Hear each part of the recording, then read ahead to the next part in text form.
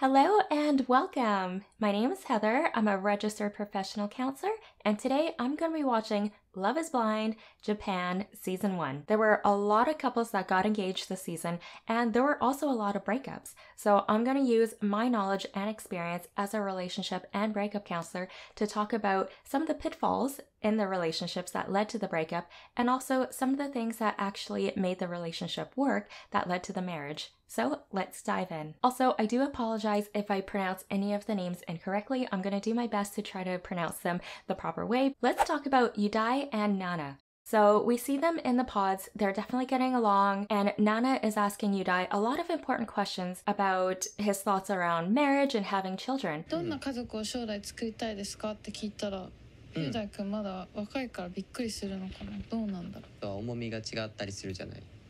ですか。だから、そこはもう相手に合わせるよ。She was really happy with his answer, and I think ultimately that allowed her to feel comfortable with saying yes to his proposal. After getting engaged, she brought up the topic again around having children and when she wanted to start a family. And Yudai wasn't ready. He felt a lot of pressure and he thought that it was too soon for him. Now, I'm sure this caused a lot of confusion for Nana because in the pods, Yudai said that he was fine with whatever timeline that she wanted, and all of a sudden he's starting to get a little hesitant. Now, he did mention that he felt a lot of responsibility and a lot of pressure in terms of having to get married and then having a family. プロポーズしたことの責任の重大さにもじわじわなんかリアル。 And I think because when he was in the pods, he didn't realize the weight of his words and also just what a big commitment all of this actually was. So they had a couple discussions when they were on vacation, and it seemed that they couldn't get on the same page and that it was clear that they wanted different things. And so that's what ultimately led to them breaking up. In relationships, it's important to know what your deal breakers are and what your non-negotiables are. And for Nana, having kids right away was a huge factor in terms of whether or not she was going to continue with the relationship. And after finding out that Yudai has changed his mind and he's feeling hesitant, he no longer feels that this is the relationship for him, ultimately it didn't make sense for them to continue that relationship, especially if they wanted completely different things in the future. If you're enjoying this video, please give it a thumbs up, and also don't forget to subscribe. It really helps support my channel. It's possible that because of his young age, he didn't really think about the level of commitment it would take to get married and to start a family in 3 years. And after some time and after meeting her, he started thinking and realizing, oh wow, this is actually quite serious. And he changed his mind and he realized that he's actually not ready for that. 相手のことを素直にスッと入れることができなかった自分が So it's okay if people change their mind. People change their minds all the time. What's important is being open and honest about it with yourself and also with your partner. So you're not lying to them, you're not lying to yourself, you're not dragging them on or dragging the relationship on when you know it's not really going anywhere. ポットの中で言ってたことと正直に今言ったことで結構大事なパートが違うっていうのはなんで意見が変わっちゃったのかなって思った。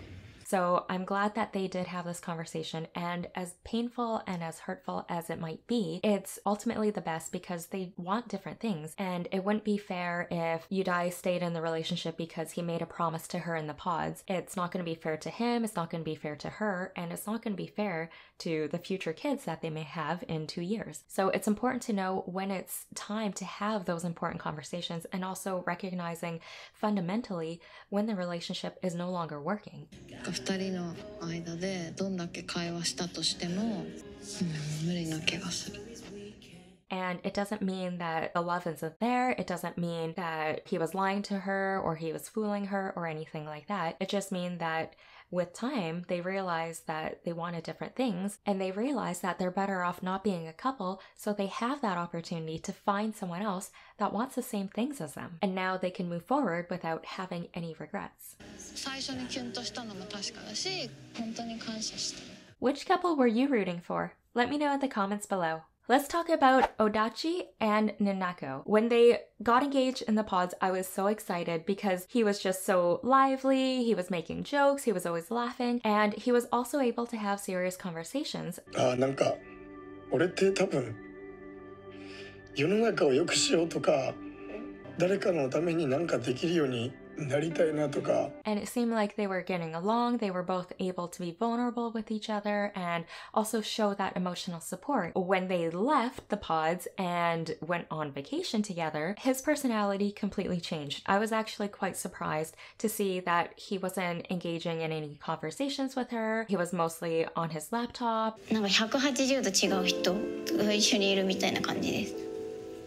なんか何が For example, when they went to the glass blowing activity and Odacchi didn't even participate, he didn't talk to her, he just kind of sat there by himself, he looked bored or uninterested, and Nanako was having a great time, she was laughing, and it was just such a contrast between his level of energy in the pods and his level of energy in real life. And so I can understand why Nanako could feel confused or feel that there's a sense of rejection there. 夫の向こうのオダッチ をもっとこう想像してたんですけど So why did his personality change? It's possible that maybe he is more of an introvert and she's more of an extrovert. その一方で僕は結構静かにゆっくり別に何もしなくていいやみたいななんかそういう時間がむしろ好きな時間なんですけどその辺はなんかちょっと確認It's possible that when he's meeting new people for the first time or when he's in a group, he has on this persona or this mask that allows him to be the life of the party and the comedian. And maybe for him, it is a role that he has to play or he feels he has to play. And when he doesn't have that audience, when it's just him, and maybe if it's someone that he's comfortable with, he kind of goes into this introvert mode where he's more quiet, more kept to himself. Now, the other possibility is that maybe he's having a really hard time adjusting to the relationship and being able to see her in person. There is a transition from going to the pods to being able to see the person and being with them all day, every day. Maybe he's got other things going on as well with his work that's stressing him out, and that's why he always needs to be on his laptop. But if that's the case, he should definitely communicate that. ただ2人でいる時間に本当に何も会話してないし 何も進もうとしてないんだなってすごく感じました。 And because his personality changed so drastically, it's hard to get to know the real him, and it's hard to really gauge who you're in a relationship with. I think it triggered something in her. 父親はそんなにこうやっぱ無口というか九州男児な感じだから。 Just seeing how quiet and reserved and kept to himself Odacchi is, it brought up a lot of these triggers that she hasn't really healed from or worked through, and she actually started to shut down and started to distance herself from the relationship even more. One of the important things that she mentions is that she felt that there was a lack of respect, especially when he was just ignoring her, he was busy and occupied on his laptop and he wasn't even acknowledging her. She felt that disrespect because he didn't realize how rude it was. どうやって過ごしてたとかってこうね聞こうかなもうパソコンみたいな。だっちもねまさか自分がとは絶対考えてないよね。考えてないよね。 And I think that is the real reason as to why she was emotionally distancing herself from him. ギャップというか疑問があって距離を自分で取ってしまったのかなって思います。 And why she just didn't want to give him another chance, why she called it quits. When you're in a relationship, there needs to be mutual respect between you and your partner. He didn't realize that it was a problem. He thought it was fine and didn't know that it bothered her that much or that it bothered her at all. And the more that it happened, the more it festered within herself and the more she didn't want to communicate it to him. And we need to remember that our partners can't read our minds. 本当に思い合える2人とか言い合える関係とか絶対 She definitely could have communicated with him as soon as it happened when she noticed that he was on the laptop and just let him know like, hey, like I would really like if we're able to spend some time together. Also, she could have initiated some of the conversations as well. ただ朝ごはん食べるにしても普通の何気ない会話がやっぱり And after feeling extremely distant from her fiancé, she confronted him and told him that she couldn't continue on with their engagement. 今回はポットのオダッチっていうのが最初のオダッチだったから、今後一緒にはもう入れないって。And you can see that Odacchi was extremely regretful, and he clearly did not realize the impact his actions had on her. And despite his suggestions around having another discussion in the morning, she already made up her mind, and she fears that the relationship will turn out like her last marriage. 旦那さんとちゃんと対話ができない状況にあって、また同じになるんじゃないかとか。 And due to her past relational traumas, we see that her way of coping with that or dealing with the triggers is to close herself off, to remove herself from the situation, because she is making the assumption that nothing's going to change. And she just ends the relationship there without any discussion or any chances of working on the relationship or allowing him to make those changes or rise to the occasion. She just automatically writes him off and assumes that it's just going to be more of the same. So her actions and her just ending the relationship and removing herself is definitely coming from a place of fear. It's definitely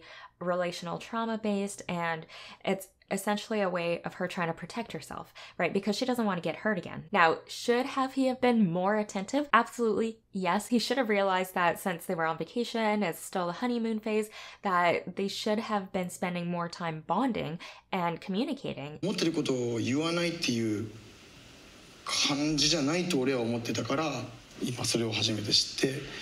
But if you don't tell your partner what's going on, how you're thinking, how you're feeling, or make requests, you can't see if they're able to rise to the occasion and make those changes. And since she already emotionally removed herself from the relationship and didn't have that level of communication, he's going to have to live with that regret forever. そういう結論を出させてしまったっていうのは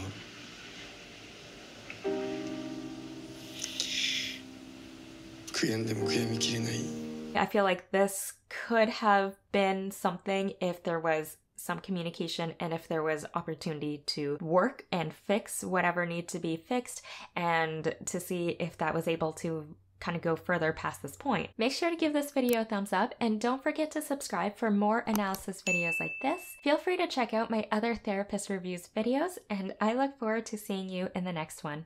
Until then, be kind and love yourself.